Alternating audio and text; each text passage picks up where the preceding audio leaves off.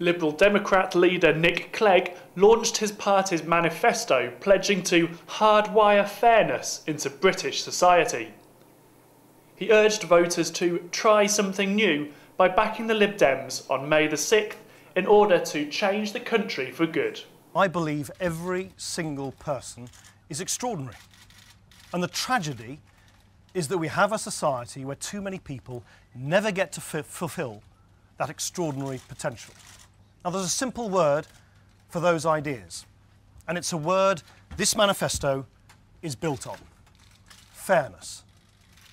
Our manifesto will hardwire fairness into British society.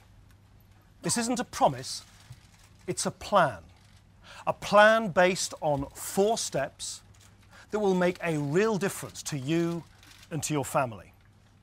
Step 1, fair taxes that put money back in your pocket.